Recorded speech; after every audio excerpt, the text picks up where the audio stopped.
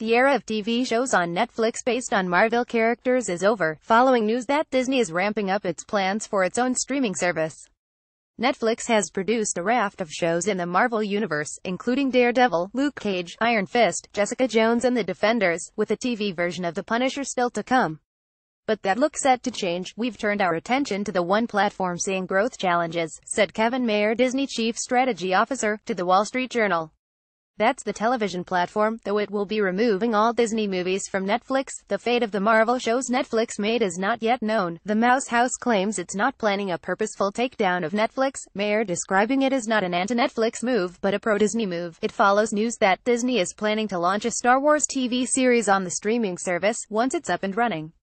But the WSJ estimates that it could cost Disney as much as $300 million per year to shift its content to its own platform, which should arrive in 2019. Netflix is planning huge expansion, meanwhile, with $8 billion set to be spent on new content next year alone.